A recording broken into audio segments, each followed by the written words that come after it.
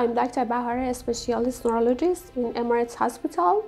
Today I want to explain about our new device. It is rTMS, repetitive transcranial magnetic stimulation. It can transfer magnetic fields in the brain and promote neurons to fire more actively and together, which induce neuroplasticity, and also it can modify brain circuits and neurotransmitters like serotonin and dopamine.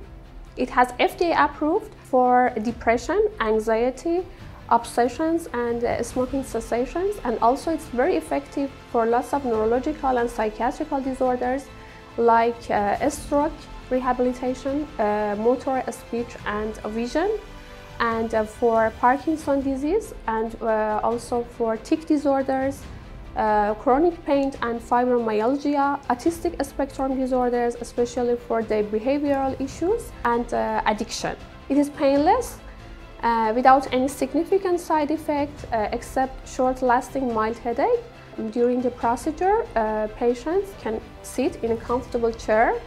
Measurement will be done, and after that the coil is placed on a head associated with the brain map and the patient's symptoms. rTMS therapy can be done as a stimulation or inhibition of the brain according to the brain map and the patient's symptoms, and the patient just feel a tingling and hear a clicking sound during this procedure. Each session is around half an hour.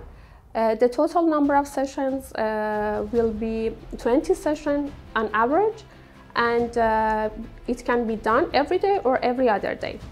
Patients will experience complete and quick remission, which lasts for a long time.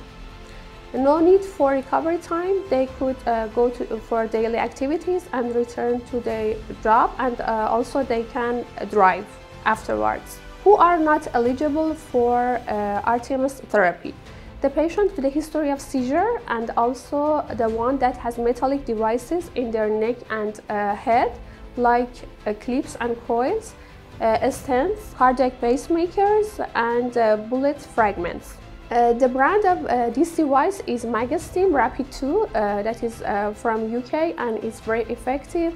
And I have been working with this device since 2017, and more than 90% of my patients get benefits from this device. But in the articles, they mentioned that the efficacy of this device is between 70 to 80%.